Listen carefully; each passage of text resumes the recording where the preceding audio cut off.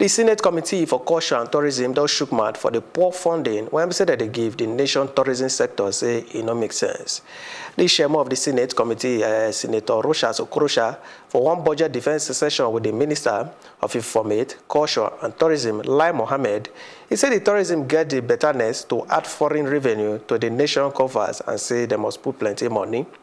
Senator Okorocha said the tourism ministry say made a think aside the boss for one worker to generate more internal revenue for himself, as no guarantee they say they could put more money for the operation. Before this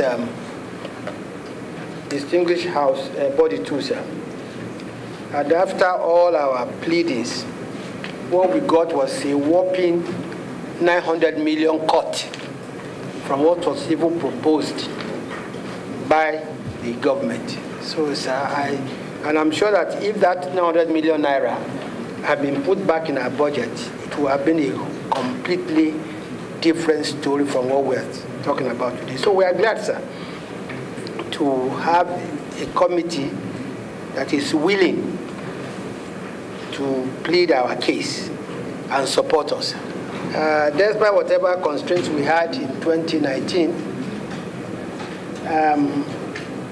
our activities, as you can see, sir, starting from page 4, shows that we are very, very busy and we discharged our functions far beyond the paltry sums that was allocated to us. For us in the ministry, sir, it was more about passion and labor of love than actually, what was given to us. Whatever little was given to us, we were able to give a good account of us. Even if I say so, and I'm saying this with all sense of modesty.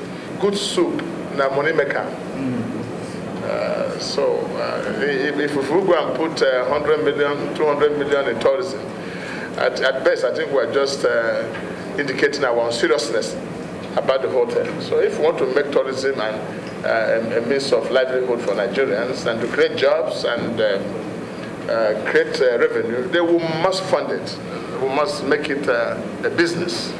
It's a must do, because it's obvious that oil can no longer meet our need, our yearnings for the development of our nation. But money is inconsequential when it comes to ideas. So one of the things I challenge you, the Honorable Minister, is to say, listen, okay, we don't have money, let's do this something. Let's think outside the box. I said right now, our music industry is becoming the best in the world. Could we set up a day in 2020, collectively by all the Department of Tourism, and start showcasing what we have, first in the world? I will have Meet Mr. President program by all the artists, all the musicians, all the likes of Wizkid, Davido, and all these boys that pull millions of crowd followership in social media all over Africa and all over the world. I said they have one big show in Nigeria. I will start advertising it. I will say, okay, listen, let's get it done. As I'm talking to you now, no money is involved. It's only a letter from the Honorable Minister of Information and Department to say, listen, we're inviting you for an award or for a handshake with Mr. President of the Federal Republic of Nigeria.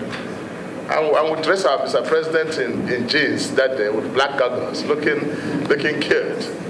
And he goes to the stadium, and all these boys are here. Do you know how many people will come from Ghana? Do you know how many people will come from South Africa, or Kenya, or Mali, to witness this event? We'll have nothing less than 100,000 people wanting to see their fan perform live and make it look competitive. What happens then? Each of these people will come with at least $5,000. When they come to Nigeria, they will buy biscuit, they will buy the charge card, they will stay in a hotel, they will take transportation. Then you have brought into your country millions of dollars. I said, that is the way to start.